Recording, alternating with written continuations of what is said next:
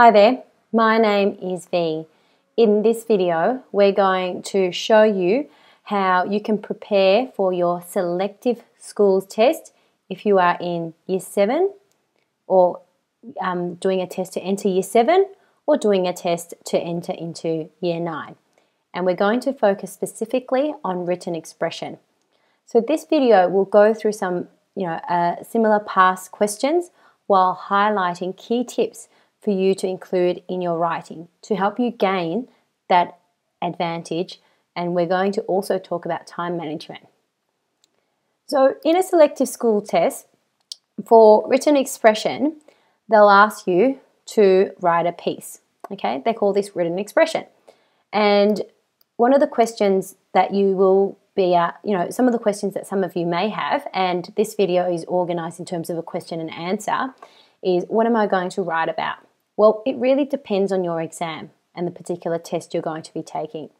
So for example, the Victorian Selective Schools Test, what you're tested on is both a narrative and a persuasive writing piece. So sometimes with a narrative, or sometimes it's also called a creative writing piece, people often think, can I do a poem? And usually my answer to that is, well, can you write a perfect narrative? Because poetry is actually really hard. If you can write a perfect narrative where you're sure that you'd get an A+ for, well then by all means do a poem. But if it specifies a narrative, just write a narrative, okay? And then a persuasive writing piece here, so 2 pieces, and that's for Year 9 entry. For New South Wales, Queensland, WA, for a selective school spot, there is usually 1 writing piece. So this could be either. So it could be a persuasive writing piece or a creative writing piece, and most times you don't know what's going to be there on the test, so you need to prepare for both, just to cover your basis. So historically, WA has been a creative writing piece in the past, but there's not to say that in the future, or in the exam that you might be sitting, if you're sitting for WA, that you will be sitting a persuasive writing piece. So you need to prepare for both equally, and you need to know the different structures in both narrative and persuasive writing. In terms of how much time do you have to write? Well, usually it's 20 minutes, okay? And this also depends on your exam. Your exam might be 25 minutes, 20 minutes. For Year 9, this is a Victorian one, it's 15 minutes. Again, you need to check with your exam. What this time limit means is that time is of essence, or time is very, very important, or just very important. Okay, when you come to your exam and you sit down and you are given your writing prompt, you need to make sure that you spend your time doing a particular process, and we're going to go through that process later on in this video. And this process must be optimized. That means done in such a way that you're reducing any wastage, because the goal in this exam is, and this is why it's different from something like an essay that you need to write for school, where there is no time limit, but perhaps a due date. The difference with this exam is that you are pressed for time, and writing a good writing piece, in that time frame is actually really hard. What I'd suggest you do is, the goal in the exam is not to write a writing piece that is a piece that is worthy to be published in a book, okay? You don't want to aim for that. You want to aim for a story that is short enough to be able to be written really well in the time frame that you're given. Okay, so that's a very different thing to writing sort of a masterpiece. You don't want to aim for the masterpiece. You want to aim to write a very, very, very good writing piece in that short amount of time that you have. You also want to write a complete piece. Okay, so there's a slight difference. You're not writing a masterpiece. That takes a long time and a lot of editing and a lot of complexity. You're writing a piece that is neat, that can be done within the time frame and done very well. Okay, and also a piece that stands out from everyone else. Okay, so imagine, put put yourself in the shoes of the assessor. Imagine you had to sit there and read essay after essay. Say you had to read 10,000 essays. How would you feel after that? You know, it's like eating a pie or one particular food again and again for, I don't know, 10,000 times. You know, what you'll notice is something that's different from one pie to the other, and one that stands out more than the other because you're so used to it. The same with when someone's reading, your writing piece. You've got a short time limit, so you need to make everything count there. Okay, so the next question we're going to move on to is this. How much do I write? So a lot of teachers are very reluctant to provide you with a number of words, and the reason why, and I can understand this, is because when you provide students with the amount of words, they actually end up, you know, writing exactly that amount, or they focus on word count when that should not be the case at all. The thing is, what I've seen is good writing pieces, especially for that, you know, 20-minute time limit, 15-minute time limit, they're usually around 450 words and in 4 paragraphs. Okay, the 4 paragraphs are usually very complete, and they show that full idea that they want to present in their writing piece. Okay, so 250 words, this is approximately, but this does not compromise quality. Okay, first comes the quality of your writing, and you know, the ones I've seen from experience that have very good quality tend to always be around that 250 word range, around about that range. You know, it could be 240, 260, but usually not more than that. Okay, and when they usually put more than that, they have a lot of telling sentences, or when they have less than that, the storyline seems very, very bare and basic. Okay, so that's just my general guidance in terms of word count. So 250 words. You know, I don't want you to go counting your words, but rather, you know, write out your piece. And if you are, you know, missing that 250 word mark, perhaps look at why. Are you showing enough? Are you telling too much? Is your storyline developed enough for that particular story? Okay. For a persuasive writing piece, for 250 words, you're looking at around at least 4 paragraphs. So you've got your introduction, you've got your argument 1, you've got your argument 2, and then you've got your conclusion. This is at basic. This is the most basic one. Instead of argument 3, which is what a lot of people do, I would actually get rid of that. I wouldn't do that. I would do a counter argument and a reorientation, just so that you can show to the reader that you can think of an argument for the other side and really dispute it to bring the reader onto your side. And when it says, and it could go up to 5 paragraphs, that would be with this counter argument and reorientation. Now, the other question I do get asked a lot when we talk about selective schools test and preparation is, what level of writing do they want?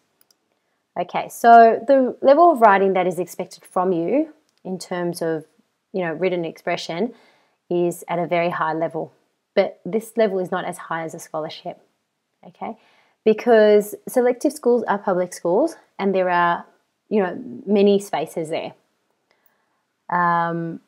However, with a scholarship, the scholarship usually has 1 or 2 spots there, and it's just harder to get a scholarship, mainly because of the competition involved and also the scarcity of spaces. So, you know, instead of a selective school offering, say, 300 spots, a scholarship may offer 1 spot at a particular school.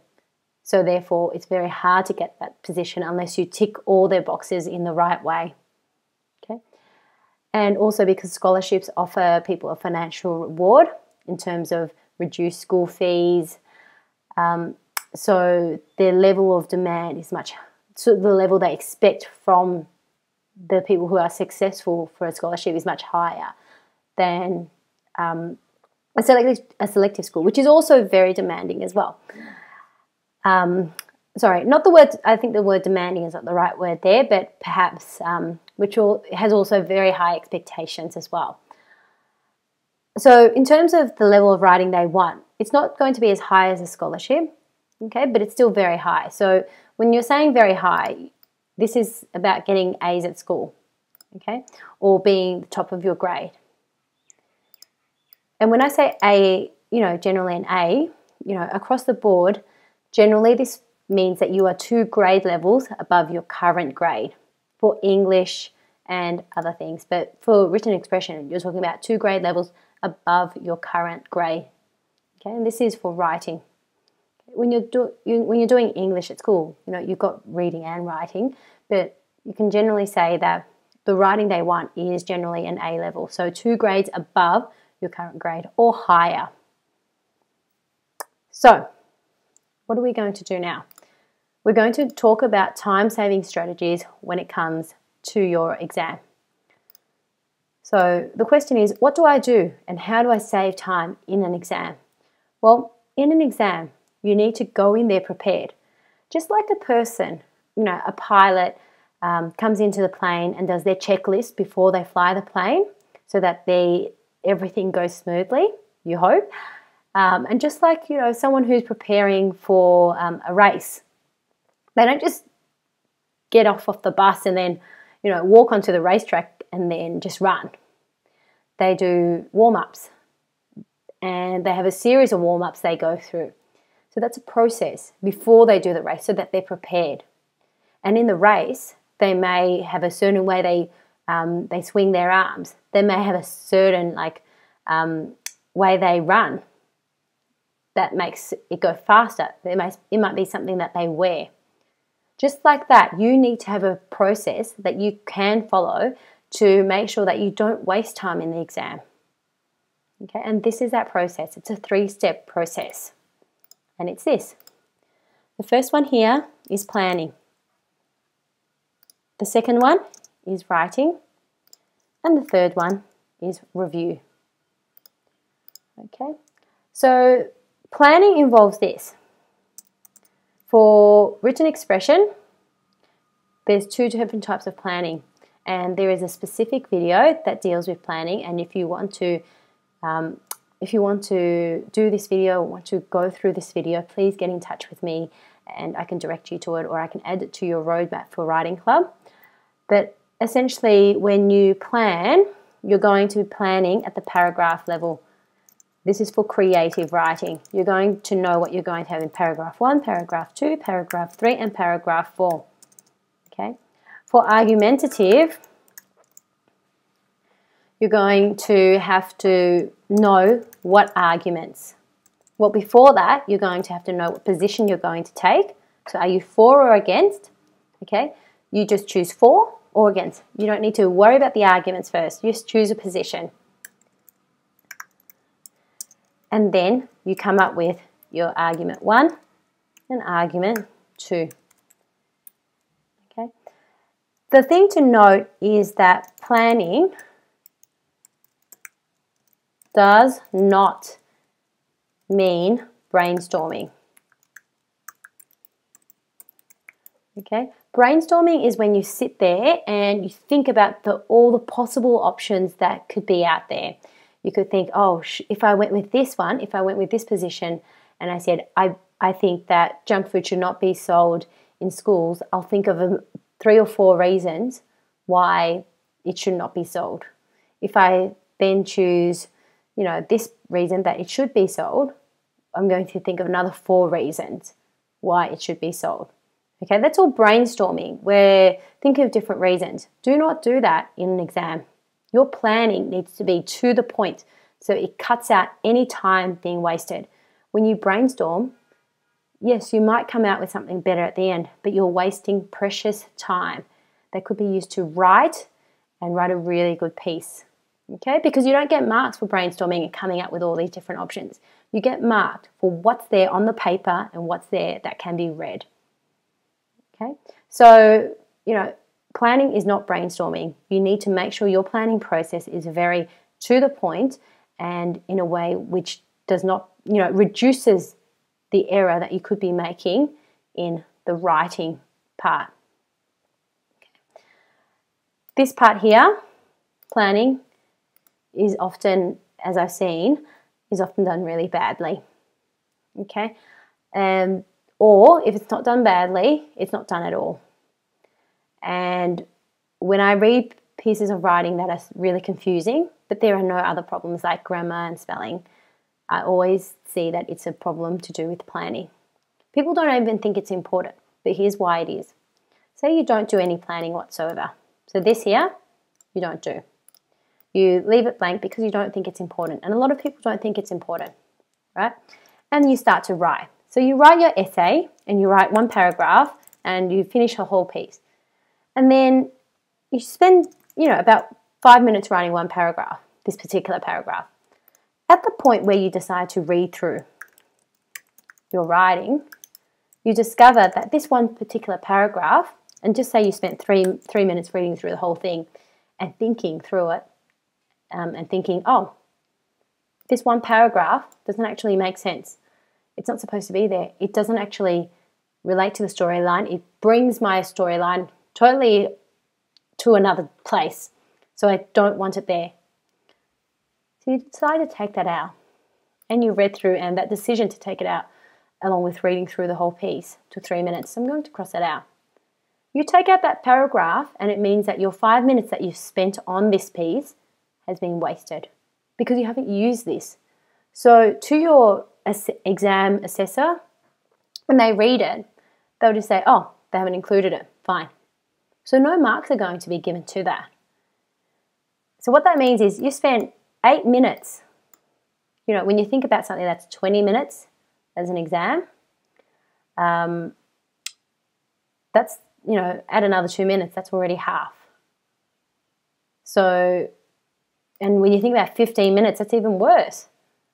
You're spending much more time as a proportion for doing these two things that you didn't even use. Okay? This is why this process of step 1, planning, step 2, writing, and step 3, review is really important.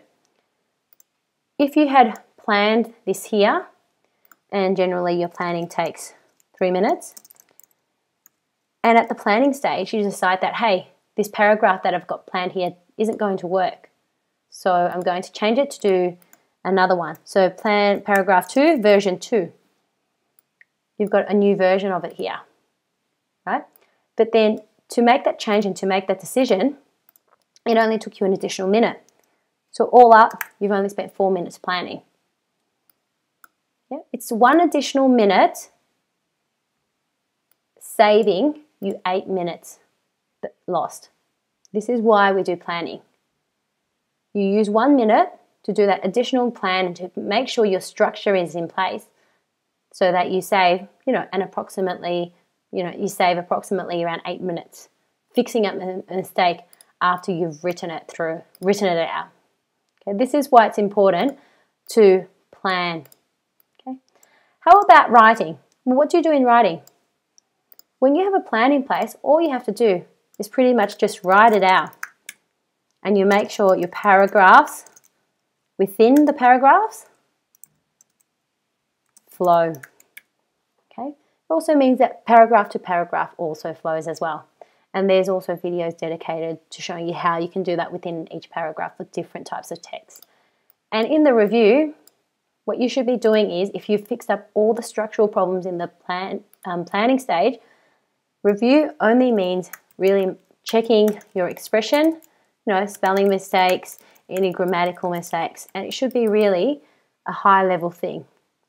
You don't want to be going in there and changing out huge chunks of paragraphs at that stage.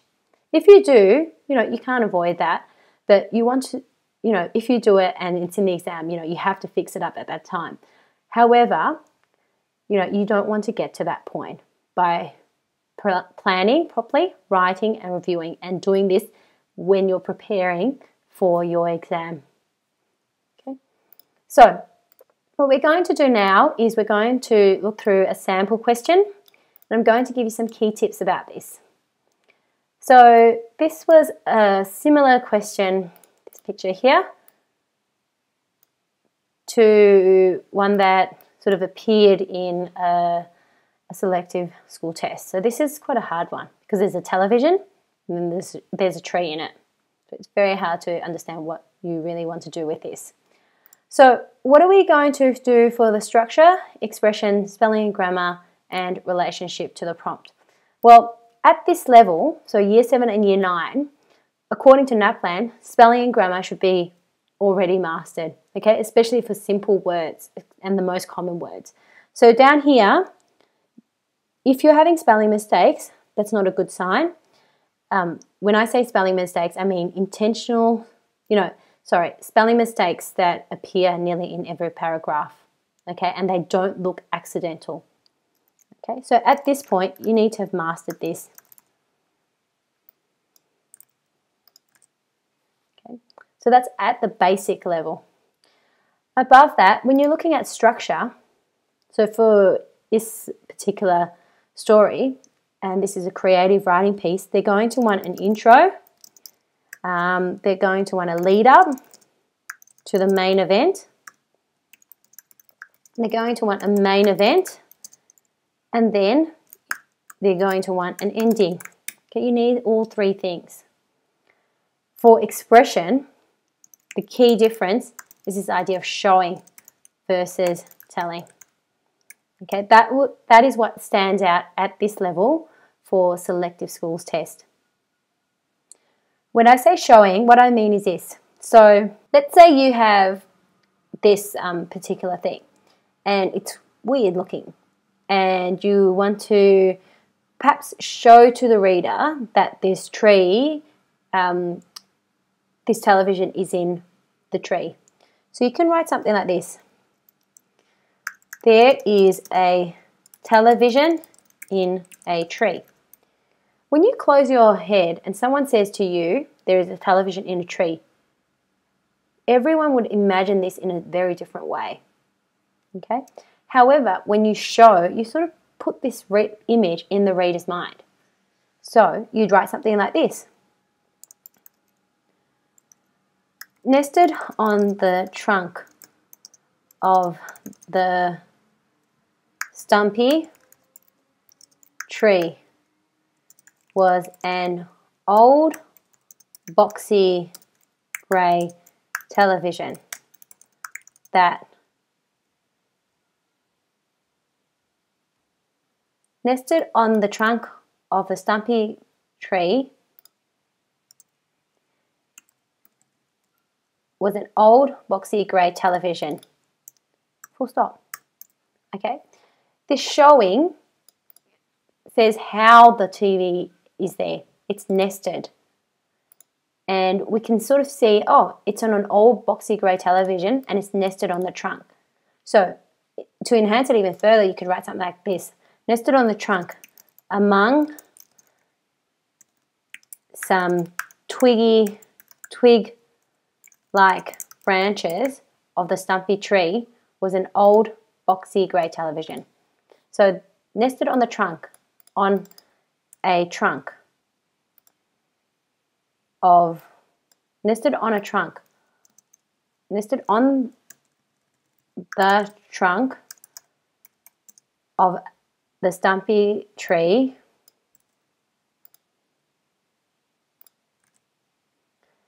and among some twig-like branches was an old boxy grey television. Okay, now let's keep going. So for spelling, you've already, they've already said that you should have mastered this. And how about the relationship to the prompt? Well, the story needs to be about the television set in the tree. So you can't have a story about, say, something else like being in the forest and happening to wander across this tree, but then walking across and the story is really about a rescue or being lost in the woods. Okay, the story must feature the tree centrally. So, an example of what a past student did for this prompt was this. So they wrote something like, they wrote that their father was obsessed with televisions and they and put them in trees. Okay, so it was a really simple story that didn't have any complex words, was really well written, and a simple short story that he could write in the exam and was successful as a result of that. Okay, now how about this topic? This is a selective, similar to a selective question, selective exam question, and it's a persuasive writing piece type question. So I'm going to read through it and I'm going to talk about it. So nowadays with the internet, people are easily accessible and the distinction between work and rest has blurred. A 3-day weekend can provide additional rest time along with reduced commuting. At the same time, services that were usually on a weekend, like the post, would most likely not be delivered as a result of a 3-day weekend. Should Australia implement a 3-day weekend? Argue for or against.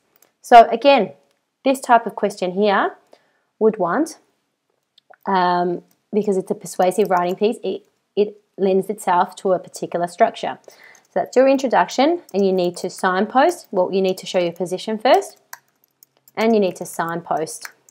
Okay? Then you need to show argument 1, argument 2, your counter argument, and reorientation. And then after that, counter argument, reorientation, and your conclusion. Okay, that's the structure you should be taking for your argumentative piece. Okay, very different to something like a narrative, because we're not here telling a story. In terms of expression, you want to avoid expression that's, over the top. So, things like where you use multiple exclamation marks. So this should definitely be done. We want to avoid something like that. You want to show how thoughtful you are. Okay, and you also want to, adopt a neutral tone. So instead of something like that, you'd say a 3-day weekend would allow sufficient rest time, and and you keep going. Okay. Also, in terms of creating this structure, there is also a separate video about this as well that will help you if you are not sure about the structure of a persuasive writing piece, or in this case also the expression. Okay.